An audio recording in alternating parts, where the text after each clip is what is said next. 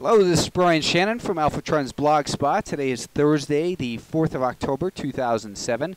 On Wall Street today, we're looking at shares of Nvidia, symbol NVDA. You can see the stock here on the daily time frame has been in a fantastic uptrend since it recaptured its 50-day moving average in late April. And from that point, the stock has rallied from about $20.50 a share up to about $38. You can see that yesterday's action on Wednesday, it did gap lower and finished with a weak close. I think when a stock gets as extended as this one is, you have to really pay attention to these gaps lower. Now, last time it gapped, it did recover after a couple of days, about another week and a half of selling off. So you don't want to buy into this type of weakness. Instead, you want to wait for the market to show signs of stability and then buy it as it starts to show signs of strength once again. If we look at a weekly time frame, you can see that this $25 level had been breached when it came back above that 50-day moving average right here.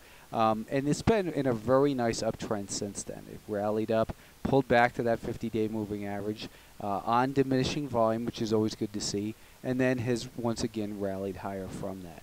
The problem here is with the same as a lot of stocks, is that these big momentum stocks have really shown some excellent momentum, and the risks become greater. The risks are greater that a pullback doesn't snap right back right away, so be careful about buying into these. Instead, wait for signs of stability and then make a purchase at a place where you can put a reasonable stop at, because a lot of people have profits in these positions, and if they start hitting the exits, they could really send these stocks much lower in a hurry.